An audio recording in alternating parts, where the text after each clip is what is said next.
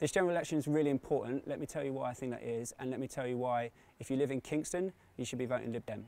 In this broken electoral system, I'm one of the lucky few who gets to vote for the party I feel most represents my views. And that can be economically, that can be on the NHS, or that can be on schools. But at the moment, it's particularly on our relationship with Europe and the EU and what's happening with Brexit. My route into politics was in 2015, when we woke up the day after the general election with 2 Conservative MPs in the 2 Kingston seats. We saw right there the damage that splitting the anti-Conservative vote can do, where the Lib Dems and Labour vote combined was considerably more than the Conservatives, but the Conservatives got in Kingston and Surbiton. And look at what we got. We ended up with a Conservative MP who says one thing and votes an entirely different way when it comes to Parliament. And in so doing, we lost Ed Davey, who, whatever your political persuasion, was a very good local MP, one who sorts stuff out on the ground and also has represented the UK on a European basis, particularly on things like energy and climate change.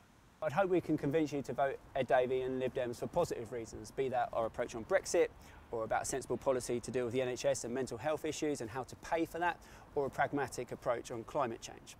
But here's the thing, the electoral system in this country is broken. Whilst first past the post exists, it means there's no prizes for coming second, and there's certainly not any prizes for coming third.